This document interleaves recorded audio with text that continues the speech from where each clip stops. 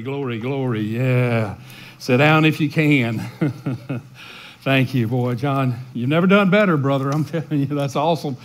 And Justin, I guarantee you guys, the band blessed us. They always do. They're just, I'm telling you, and those guys, live what they sing, and we know them, and that's the greatest thing about it is that the people that minister to you, the great thing about the local church is that you know them, and you know their lives, you know who they are, you know what they stand for.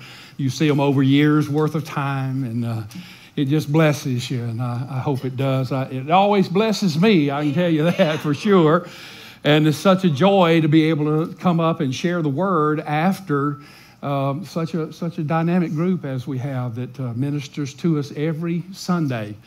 I know that there are better bands most likely in the land. There may be better singers or better players or whatever it might be, but on a week after week activity and in a church our size, I guarantee you we are indeed most blessed of all in the world. And if we could just get us a preacher, we would be good. We could really go somewhere. I'm telling you. Yeah, we could get, oh, bless your heart. I appreciate it. Anyway, yeah. That's what you call fishing for a compliment. Whatever. Yeah. All right. Last week we looked at that little insidious thing that happens so quickly in our life without us even noticing. I'm talking about drifting. And last week I shared with you concerning drifting and how not to drift. And we decided that there was one principle, and that one principle was if I'm not going to drift, I must pay attention. That's the one principle, and then there were three ways to apply that, or three tools to help us in applying that. One is we need some reference points, and so we can tell where we are. If you don't have any reference points, you look up, you don't know if you're between the trailer and the coconut. And if that doesn't make any sense, just look at it again from last week. Yeah. Are you between the trailer and the coconuts? And then I suggested that you get someone, another Christian in your life that is skilled in the area of your weakness, obviously, because you can fool people if they don't know what it is they're looking at. I mean, some people have, you have things going on in your life that maybe they're not familiar with, and they wouldn't recognize the signs of it if they saw them. So, you can't just get anybody. You have to get someone who knows what you're going through and who can see these things before they happen and can challenge you about them, and you've given them permission to do this, and that'll help you a lot. And then pray for discernment, which is the ability to see something happen before it happens, and courage to change it no matter what. Now, why do we worry about that? Why are we concerned about our life and where it is and whether we're drifting or whether we're where we need to be? Well, it is because in 1 Corinthians chapter 3, one of many places, the Bible tells us that we're going to stand before the Lord one day, and that we as Christians are going to stand at a judgment seat called the Bema judgment of God. Now, we all know about the great white throne that's in the book of Revelation, where all of the lost stand before the Lord one day, and the books are open, and they're judged from what the works that are written in the book, and they're not found written in the Lamb's book of life, and so they don't go to heaven. And that's a great eternal judgment at the end of all things. But the Bible also talks to us as Christians and says that one of these days we as Christians are going to stand before the Lord. Now, it's not going to be a great white throne, and we're not going to be lost. It's going to be the Bema judgment, which just simply means a seat of rewards. And if you're not a Christian, you won't even be there. So it's not a question as to whether you're lost or saved. If you're not saved, you won't even be there. But according to Jesus, he said he's going to open up, and our works are going to be judged by fire. And the fire is going to try or test every man's work of what sort it is. And he said, if your work is wood, hay, and stubble, it's going to be burned up. If it's gold, silver, and precious stone, it's going to rise to the glory of God. So the reason we're concerned about whether our life drifts or whether we're where we need to be and doing what we need to do and we're what God's called us to be and we're moving with Him is because one day we'll stand before Him. And I don't know about you, but I don't want to hear the Lord say done or half done. I want to hear Him say well done. Well done, my good and faithful servant. Enter into the joys of heaven. That's what I want to hear Jesus say. So it matters because one day our lives are going to be evaluated not based on what we think about them or what the world thinks about them or what our friends think about them or our teachers think about them, but according to what God has designed us for. In other words, God has designed us for a productive life. We as Americans are concerned about productivity in all areas of life. We have a metric that comes out every month. Our government produces a metric about our national financial life, productivity life. It's called the GDP, or the gross domestic product, which is a measurement, a monetary measure. I don't want to get too technical, but it's a monetary measurement that basically includes all the goods and services that happen within the borders of the United States. It's just a big old financial number that tells us whether we're doing all right or not about the economic health of our nation. Well, what if we had a GIP, a gross individual product? I mean, let's suppose we had one for our life. What would yours say? What would it say? Would it be a plus? Would you be doing well, or would it be a minus? Would it show that you've grown in life this week, that this has been a good month for you and you've grown and you move forward, or would it show a decline in life? Well, the reason I ask this is because many of us as Christians really have never considered whether our lives are productive or not. I know this is astounding to think this way and imagine this way, but for most of us don't ever evaluate our lives as to whether we have been productive for the Lord. As a matter of fact, I'm going to submit to you today that many of us are not even aware of what it is that the Lord wants us to produce in life. And so we're going around praying, Lord, bless me, or Lord, use me, or God, take me, or God, whatever we might say, and we don't have any idea what we're talking about because we don't even know what the Lord expects out of our life. And so we're easily seduced by people that tell us, well, the Lord wants you to be wealthy. The Lord wants you to be healthy. The Lord wants you to be a millionaire. The Lord wants you to have great fame. The Lord wants you to be a part of this gigantic movement. I mean, just about anything we'll swallow if we don't really know what the Lord expects out of our life. Yeah. And we'll believe almost any trickery of false theology that takes a verse here and a verse there and a moment here and a moment there, and you can almost say anything. I could start a sect today of people hurriedly going out and committing suicide and it being the things of God. Judas went out and hung himself, the Bible says. That's in the Bible. And then it says, what thou do, go and do likewise. And then it says, what thou do as quickly. So there you go. There's the theology of going out and hanging yourself like Judas did quickly. But it's all based on a bit here and a bit here and a bit here. All those things don't go together, right? Well, if we don't know what the Lord expects out of our life, then we are easily fooled by people and theology and thoughts and the enemy's attack that tells us we're not doing so good. Or you need something else in your life, and then here's what it is, and you're drawn away and you waste your life. So I want to read a couple of verses first out of John 15, and I know that many of you that know the Bible, you know that John 15 is a chapter in which Jesus teaches us about productivity. He teaches us about producing in the Christian life. And it's all wrapped up in an analogy about a vine and some branches. You remember this? And he said that he was the vine and we're the branches, and we're attached to him. And if we stay attached to him, we're going to produce much fruit and so forth. And if we're not attached to him, we can't do anything by ourselves, Well, here are a couple of verses that I think hone in on a little bit fuller content of this. I want you to see this to start with. We're talking about, what does the Lord expect out of us? What is God's purpose for us? What would be a productive life according to what God says he expects out of us? So let's look at verse 8. By this is Jesus speaking, by this my Father is glorified, that you bear much fruit, so you will be my disciples. So verse 8 tells us in order to be a disciple of Christ, God expects us to bear much fruit. And when we bear much fruit, then people will see our lives and see the fruit that we're bearing, and they will glorify God because of what they see out of our lives, and that is what creates a disciple, Jesus said. Now look at verse 16, same chapter. Jesus said, you didn't choose me, but I chose you. That's good, isn't it, right? You thought you chose Christ, right? Yeah, you thought you were the one that chose him because one day you walked down an aisle to an altar and prayed and asked the Lord to come in, or you prayed at your home, or you prayed at a tent revival meeting somewhere, or in some place you prayed and asked Christ to enter your life.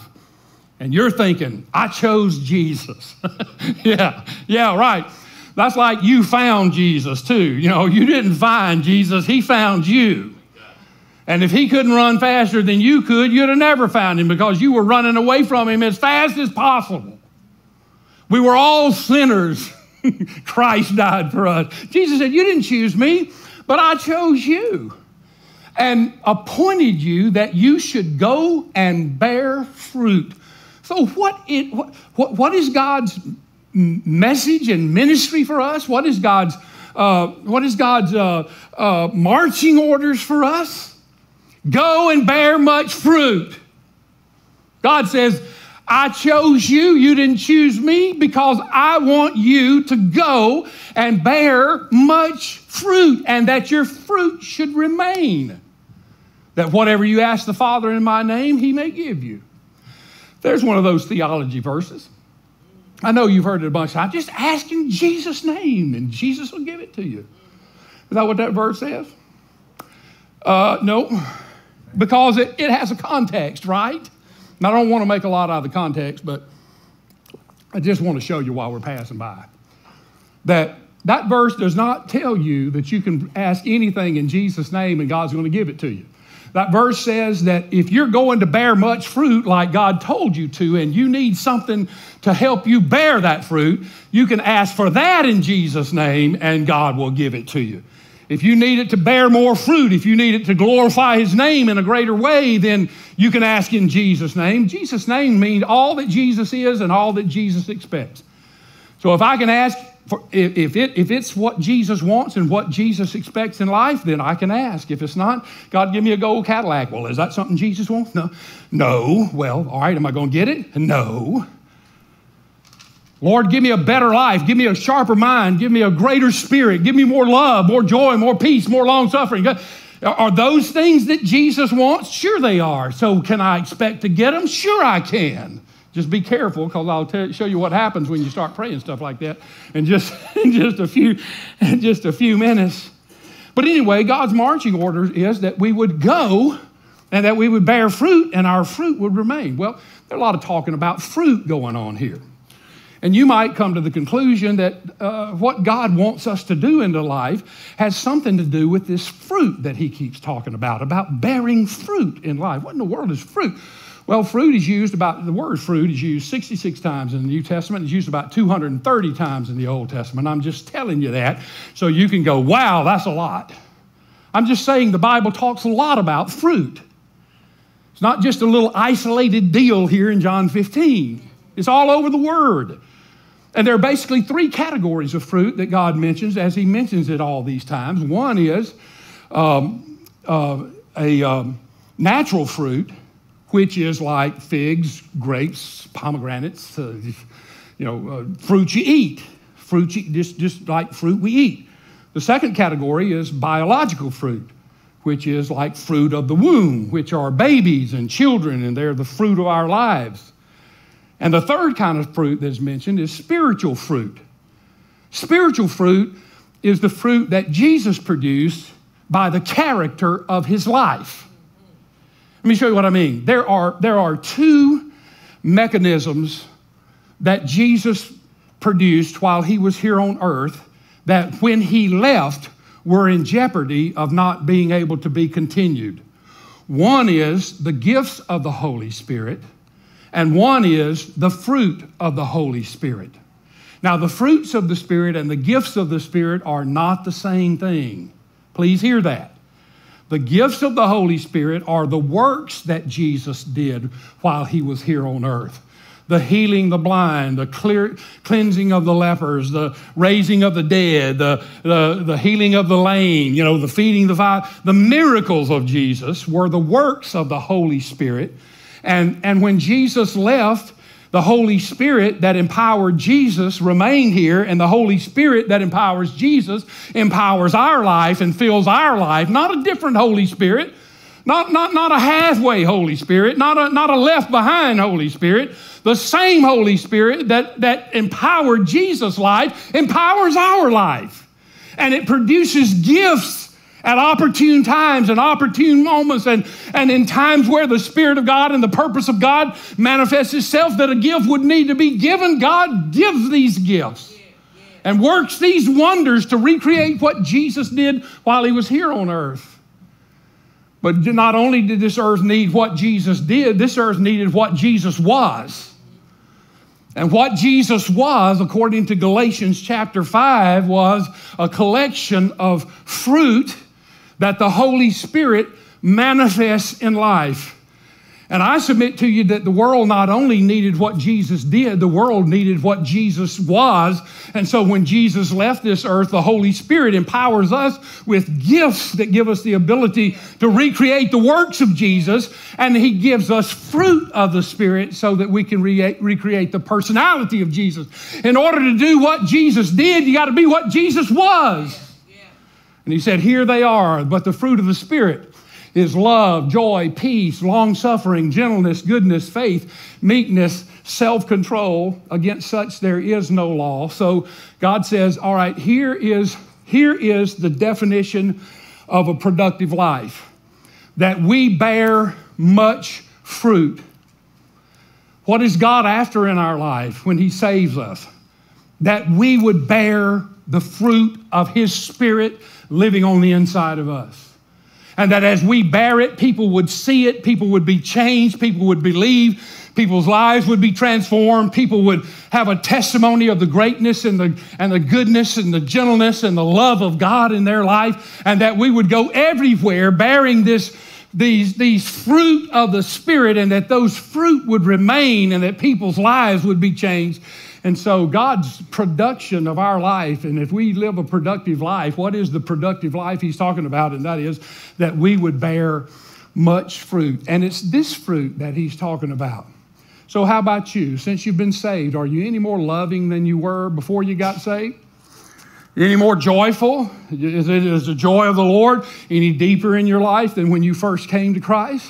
How about peace? Do you have more peace now than you did the moment that Jesus saved you? Or long-suffering? Are you more long-suffering now or less? Are gentle, are good, are kind, are merciful, are under control in your life?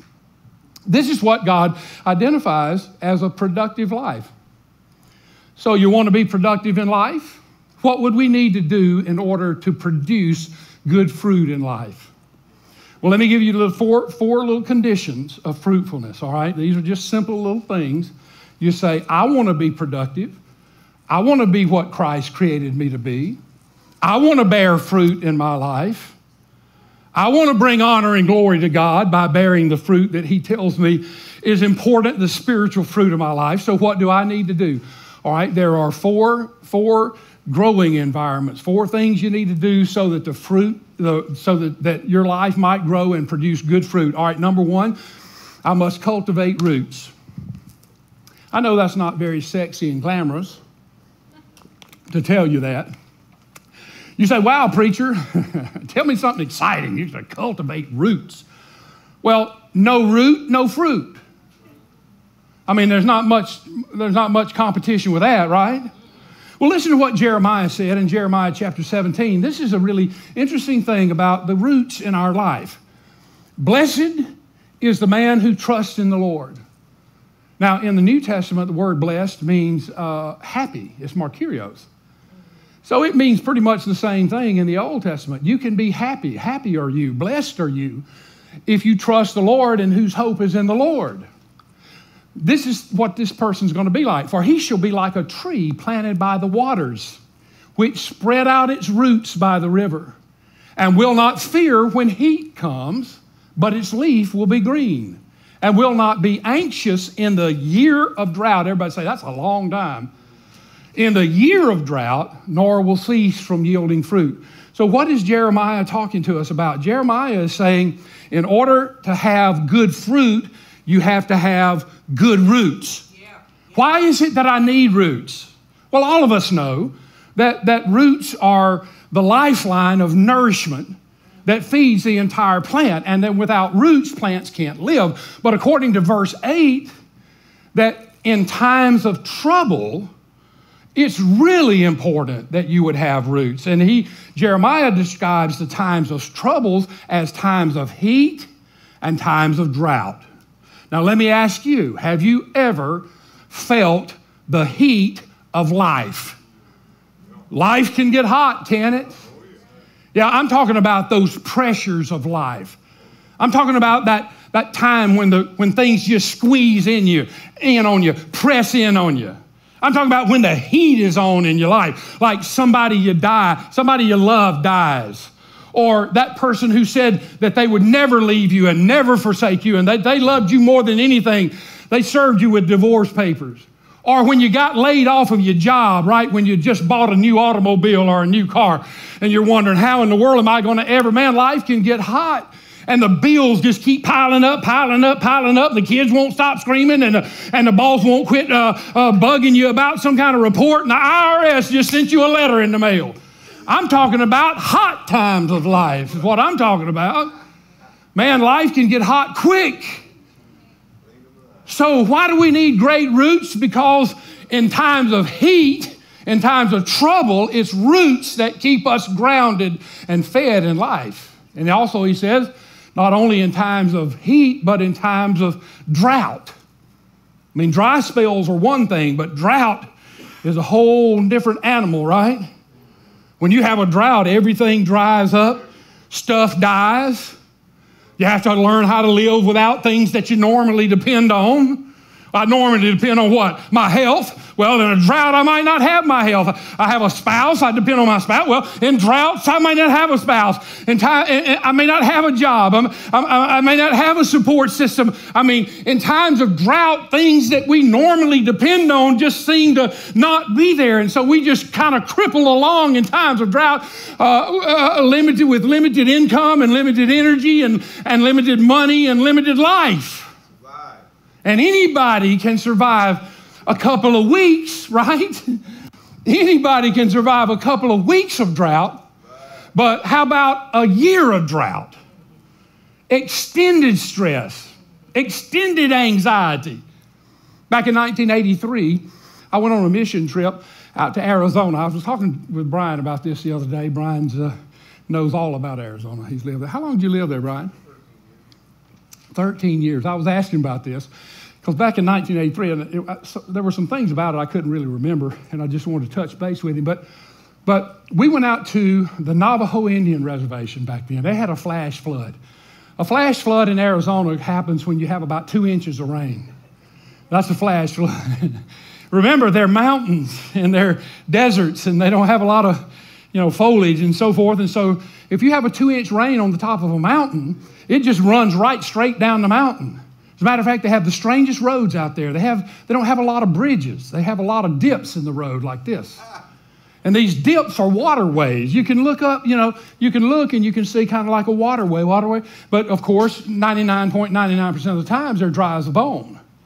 But if you have a big rain on top of that mountain, you better be careful, because when they say flash flood, they mean flash flood. They mean like when that water starts rolling down off the top of that mountain, that might be a 12-foot wave coming down through there, and you drag in that moment about that time, and boy, there you go down the mountain. Well, we went out there, and what happened is on the Indians' homes, they had these flat top adobe kind of tops, and they have the little 4-inch outlets where water can run off the top. And most of the time, they don't have any trouble with that because it rains so less frequently, and it just rains a tiny little bit, and the water can run off the top of their flat top houses easily. But when they have a lot of rain, like 2 inches of rain, all that water piles up on top of that roof. It can't get out fast enough, and it caves the roof in. So we were out there to help on this Indian reservation, some Christian Indians that belonged to the mission, a Christian mission there, and we went out there to help rebuild those roofs. Well, we went through the most interesting thing, and the reason I brought this up is when we, on our way out there, of course, we're going down I-10, and as we approach Tucson, we look on both sides of the interstate, and they're just like mountainous areas and hills and they are just covered with these giant cactuses, or cacti, I guess is what it'd be. Man, these things like this big around, they're just gigantic, 50 feet tall. These are saguaro cactuses, which are like the Roadrunner. If you've ever watched the Roadrunner, it's those with the arms that stick up like this. You know, that's a saguaro cactus. And that thing will grow about 50 feet tall, and it'll look like an oak tree out there. And it takes it about 95 to 100 years to shoot one arm up. And some of these things have 10, 12 arms, you know. I mean, they just... You know, and they may be as close as to 200 years old. These things are just gigantic. But anyway, my point is that these things, a lot of them had flowers, and this is called the Saguaro National Forest on both sides. And there was lots of vegetation out there of all kinds. There were like tumbleweeds, just rolling, old dried up, brittle tumbleweeds rolling, being blown out through there. And you know what happened? They had no roots whatsoever. And they just blew with the old hot wind. And then but these saguaro cactuses were blooming. They had like little flowers and stuff. And they were blooming and alive right there in the middle of all of that arid, hot, burning desert. You know why? Because they have roots. And those roots go about 40 or about 50 to 60 feet in every direction. And so they can bear fruit in 130-degree weather out there. How do you cultivate roots? You need it in the heat of life. You need it in the drought of life. You need it when the drought of life deprives you of things, and when the heat of life pressurizes you on some things. Think about it. Think about what causes you to fail many times in life. Isn't it the deprivation of things? You're deprived. You don't have enough. You're sad and lonely and rejected and miserable. What is it that you need in a time of deprivation? You need some roots to feed you, in spite of the fact that the hot wind is blowing pressure into your life. So how do you cultivate roots? Well, in Psalms 1, David gives us a really good word about how to cultivate some roots. Look at what he says. Here we go. We're blessed again. Happy is the man who walks not in the counsel of the ungodly, nor stands in the path of sinners, nor sits in the seat of the scornful. But his delight, look here, but his delight is in the law of the Lord. So if I'm going to be a blessed person, then I don't walk with the sinners. I don't sit in their scornful seats ridiculing the things of God. I don't stand in the paths and follow along where they go. My delight is in the law of God. God has a law. It's written in His Word. I meditate on His Word. I memorize His Word. I honor His Word. I read His Word. I obey His Word. But His delight is in the law of the Lord. And look at this. And in His law, He meditates day and night. All the time. What is David saying? Let me just go and read the rest of it. It's only 6 verses, so hang on, 7. He shall be like a tree planted by the rivers of water. There we go. That brings forth its fruit in its season, whose leaf also shall not wither, and whatever he does shall prosper. Could you stand a little bit of that? Yeah. Holy Ghost, yeah. The ungodly are not so. I just put this so you can see the difference. The ungodly are not so, but they're like the chaff which the wind drives away. Everybody say tumbleweed. Therefore, the ungodly shall not stand in judgment, nor sinners in the congregation of the righteous. For the Lord knows the way of the righteous, but the way of the ungodly shall perish. So how do I cultivate good roots? I meditate on the Word of God. I memorize the Word of God. I study the Word of God. I obey the Word of God. I'm encouraged by the Word of God. I hear messages concerning the Word of God. I give myself to the things that God would say to me, because roots enable me to withstand the heat of pressure and the deprivation of life. which I know I'm going to face in this world that we live in. All right, second. First, cultivate roots. Number two, eliminate weeds.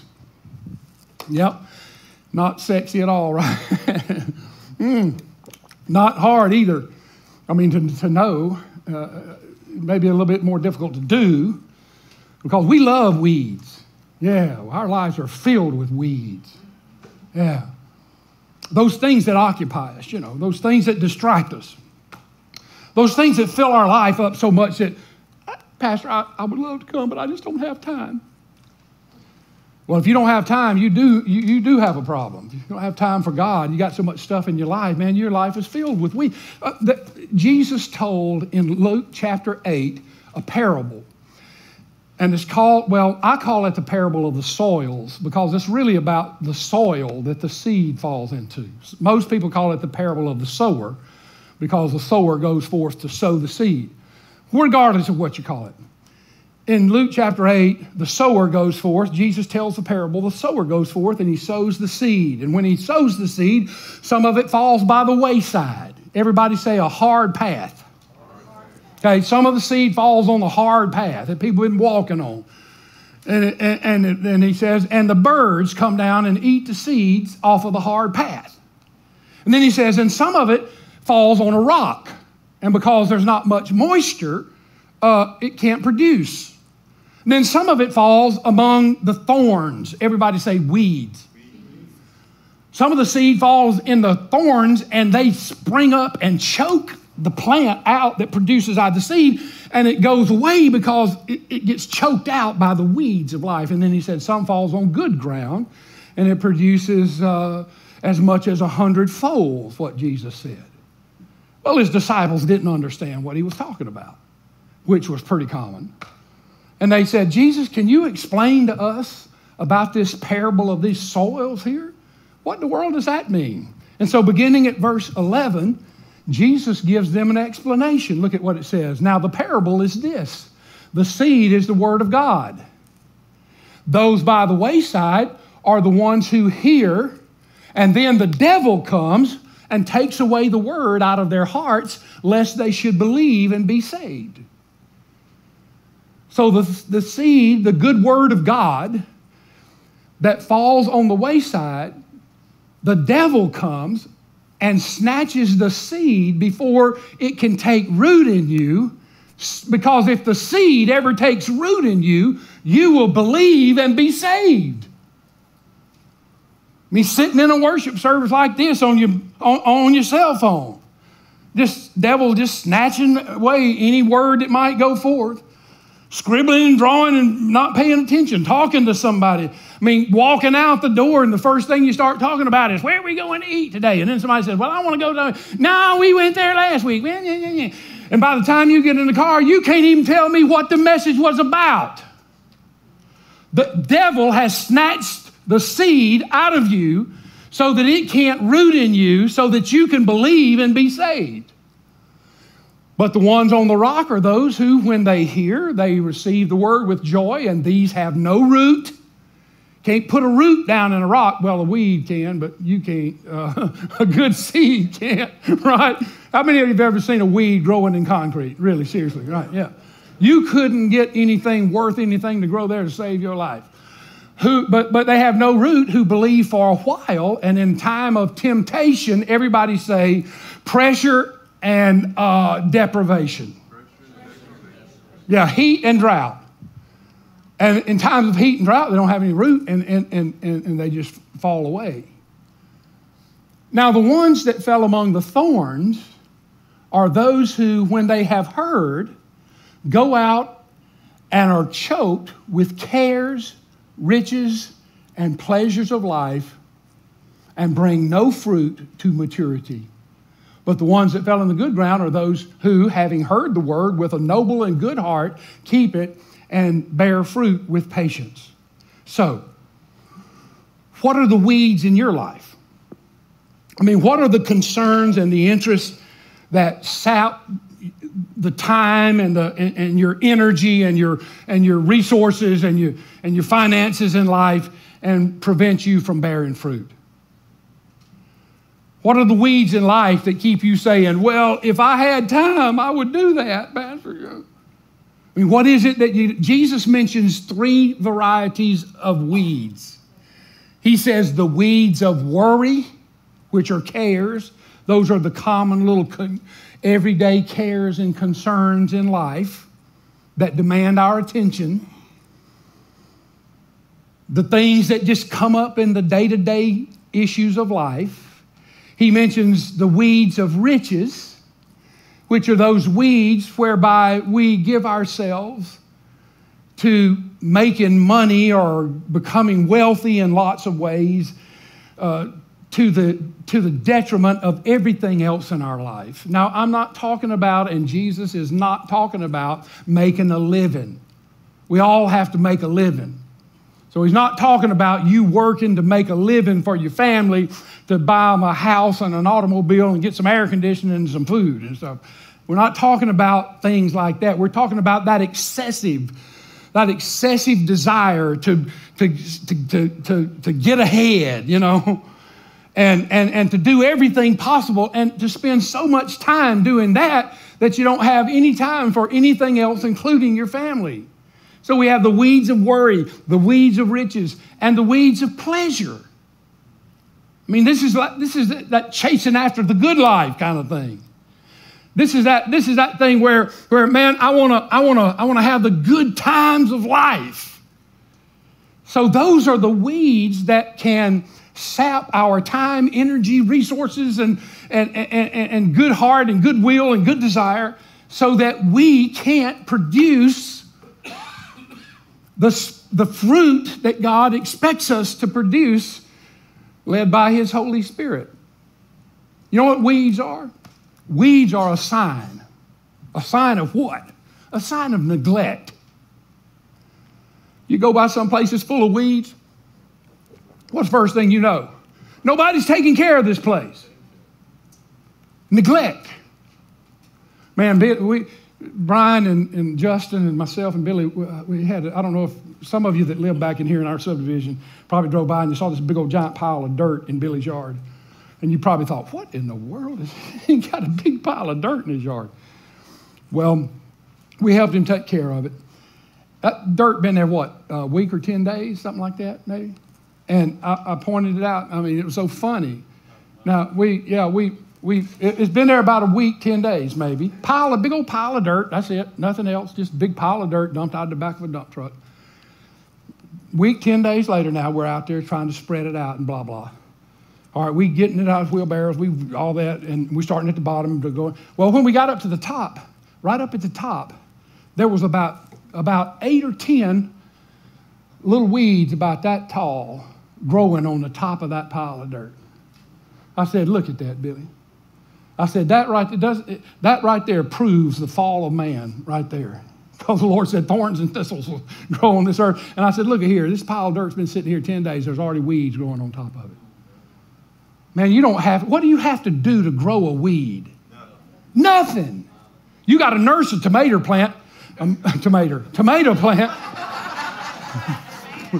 My country's coming out of me.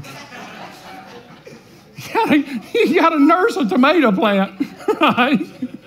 But you don't have to nurse chickweed or Johnson grass or nut grass or no, you just neglect and it'll just grow and take over.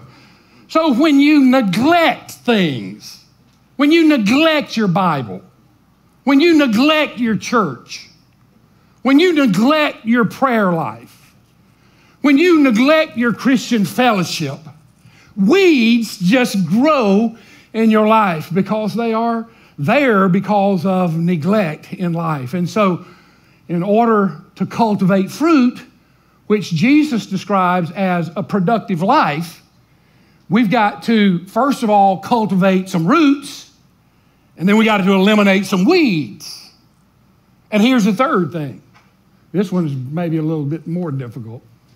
I just put cooperate with God because I didn't really know how to label get ready to get pruned.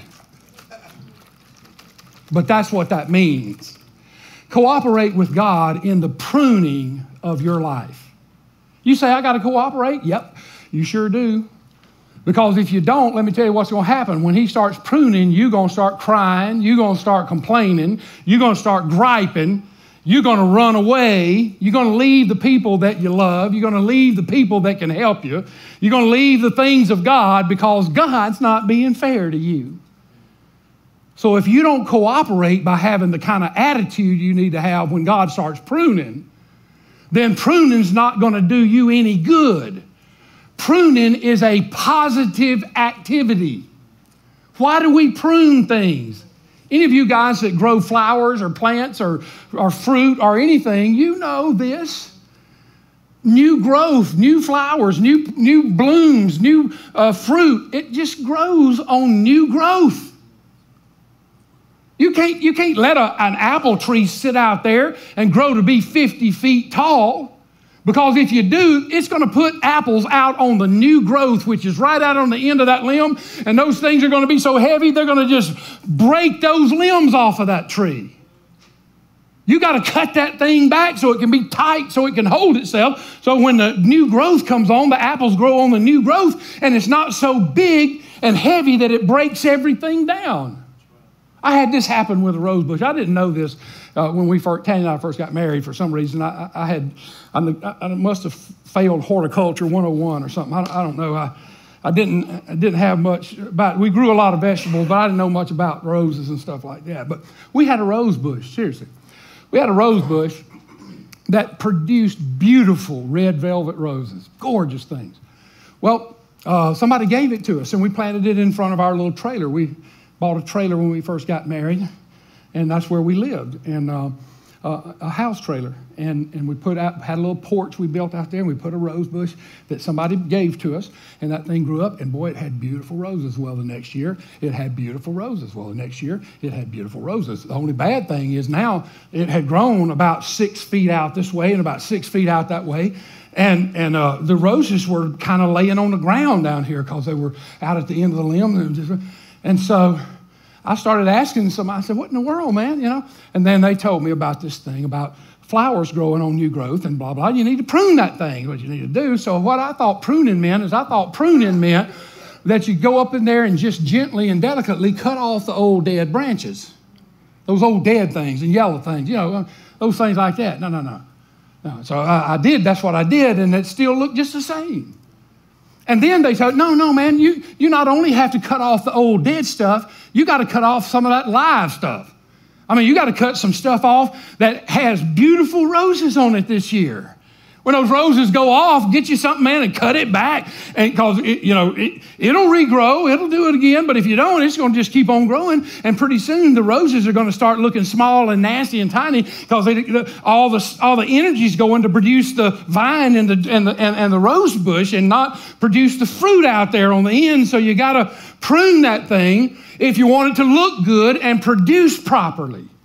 You prune for two reasons. One is for shape and one is to stimulate. You want it to produce better stuff, prune it. If you don't, it's going to get weak and nasty and the fruit's going to get smaller and smaller and smaller and you're going to lose a crop. And it's going to look terrible. Cut it back. So when God prunes our life, God has to prune many times. Let me just show you. John 15, again, our chapter, first two verses. I am the true vine and my Father is the vine dresser. My Father is the one with the clippers in his hand. Now, this is the good part. Because remember, when you're being pruned, it's a God who loves you that's clipping you. It's not some old nasty preacher somewhere who's mad and just trying to hurt you, you know. This is God. The clippers are in God's hands, and God is the one who loves you, is the one who's going to be doing the snipping. You just got to remember that. Every branch in me, this is Jesus talking, every branch in me that does not bear fruit, he takes away. Now, I don't have time to go into this, but just believe me when I say, when you read that, most of the time you're thinking, okay, it's an old dead branch and he just clips it off and throws it in the fire. That's not what that verse says. That verse says, Jesus said, every branch in me. That means he's saved. He's a Christian. Jesus said, every branch in me that does not bear fruit, he takes away. That word is airo, A-I-R-O, Greek word. It means to take up. It means to lift up. It means to take it off the ground. That's what it means. So what that verse is saying is, if you're an old branch that's laying on the ground, you're not producing fruit. You know why? Because when you're laying on the ground, you think you're a root and not a branch. And so what are you doing when you're laying on the ground? You're trying to send roots down. But you can't send roots down because you're not a root. You're a branch. And so you're spending all your energy trying to send roots down when you ought to be producing fruit. And so when God sees that, he picks you up off the ground, puts you on the trellis, so now you know you're a branch and you can start producing fruit. So every branch that does not bear fruit, he takes it up. He picks it up. And every branch that bears fruit, he prunes. Oh, that's the living stuff. That's the live stuff. God prunes good stuff in our life, stuff that's bearing fruit. I mean, that wonderful business you've got that is producing and is growing and is wonderful. You mean God might prune that out of my life? Well, he said every branch that bears fruit, he's pruning some of those. He's not just cutting old dead, stilted, lifeless dead wood out of our life. He's not just clipping sin and rebellion out of our life. He clips some good stuff out of our life. Why? So that we can produce even more fruit. He says, why does he do that? That it may bear more fruit. God takes those things, that good business, that satisfying relationship, that good health, that stuff that whenever something happens to it, we go, I rebuke you, devil. And God says, it ain't the devil. It's me. I did that. Because I know that you can produce greater fruit than you are producing now. And remember, the purpose is that God might be glorified by the fact that we bear a lot of fruit. That's the goal of the Christian life. That's the purpose. That's the production of our life, that God might be glorified if we bear more fruit. So when God looks at our life and sees even good things that could be better things, and he clips it, is so that it might produce more fruit. Listen, one of the biggest mistakes we make is to correlate punishment with pruning. Pruning is not punishment. Pruning is a loving God that loves you enough to hurt you so that you can produce even more fruit than you have now. And how does God prune us? Just simply, how does God prune us? All right, the fruit of the Spirit is love, joy, peace, long-suffering, gentleness, goodness, faith, meekness, and temperance. Those are the fruit. How does God prune us? Well, if he wants to prune love, he brings people in our life with hate. We're hated. People hate us. People do hateful things. People come against us. How do I prune love? With hate. How do I prune joy? I bring some old sourpuss into life that doesn't have any joy about anything and grumbles all the time down the road, has no joy. If I want to prune joy, I got to bring some cosmic killjoy. Peace. Man, I bring somebody drama. Man, just bring any teenager into your life. That'll get peace right there. I mean, that'll prune the fire out of peace. I guarantee you. Long suffering. He brings people in your life complaining and griping. They can't even. I mean, anytime anything happens that's not exactly what they want, they just start griping about it right there. They have no suffering, no length of suffering in their life. Gentleness.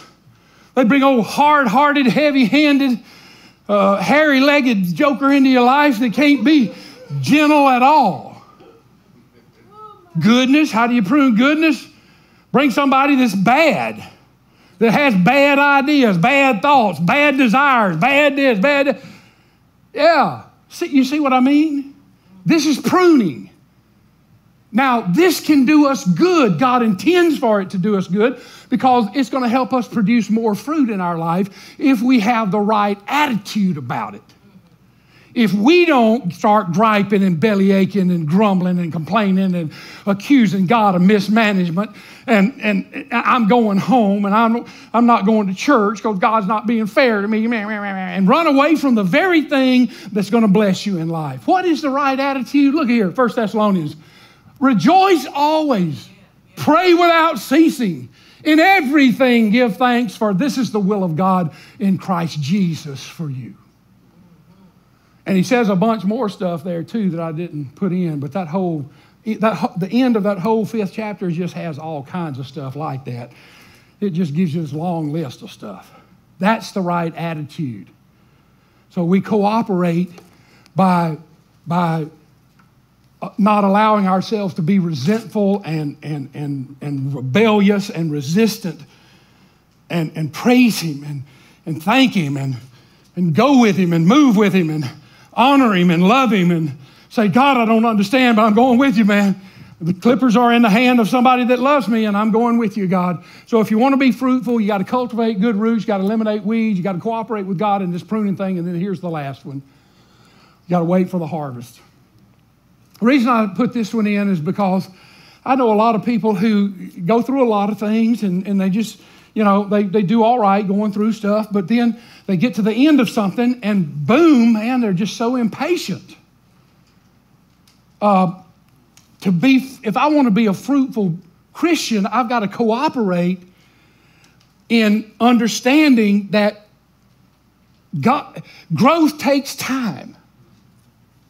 You can grow a mushroom in 2 days. It takes 60 years for an oak tree to grow. So which one do you want to be? If you're going to grow with God, it takes time. Look at what Jesus said. Jesus said in John 12, most assuredly, I say to you, unless a grain of wheat falls into the ground and dies, it remains alone. But if it dies, it produces much fruit. What is Jesus saying? Jesus is saying that death precedes life. That a grain of wheat must die in order to produce fruit. And so we must die to ourselves, our agendas, our plans, our schemes, our ideas in order to produce spiritual growth in life. And listen, dying to your own selfishness takes time. And it takes God working in your life to bring you to the end of yourself, to show you yourself like you really are, so that you can see yourself the way you really are, so he can bring you forth and grow something productive in life. You know what our problem is? Our problem is we want to keep digging up the seed to check its progress. We put it in the ground. How many farmers do we have in here? You've ever been a farmer? Have you ever planted anything? All right, 2 or 3 days later, nothing. 4 or 5 days later, nothing. Week later, nothing. Yeah, Rick, dig it up. That thing ain't growing. So you dig it up and look at it. Well, now it's got to start all over again. Unless it's got a few little roots and hopefully you didn't kill it. But yeah, you don't plant something today and have a plant tomorrow. It takes time for things to grow. And so Christ will perform his work in us if we will remain. The key word is remain. What does remain? Remain means I still depend on him. I still trust him. I still count on him. I still hang with him. I still, keep in contact with him. I keep trusting him to work it in his timing of things. That's cooperation with God. And know that it's going to take some time. And I know it's painful, and I know it hurts. And bless the Lord, I have been pruned so many times. I've had to wait on the Lord so much in life. But if you've ever been around someone who produces the fruit of the Spirit is perfectly obvious. When you're in their presence, life's just better. It's more joyful. You just sense love, peace, wherever they go. When they walk in the room, it just seems like peace comes over the place. Or something that's the fruit of the Spirit. That doesn't happen by accident. That's a God thing. And if we'll remain in Him, don't quit. Don't quit. Look at your neighbor and say, don't quit. Hang in, man. Don't quit. Because He's taking you somewhere now. Yes, He is. And He's and this is a productive. You say, Pastor, what is a productive life? There it is. That's a productive life. So how you doing on it? Don't tell me now. I don't want to really know. I'm just asking that rhetorically, all right? How you doing?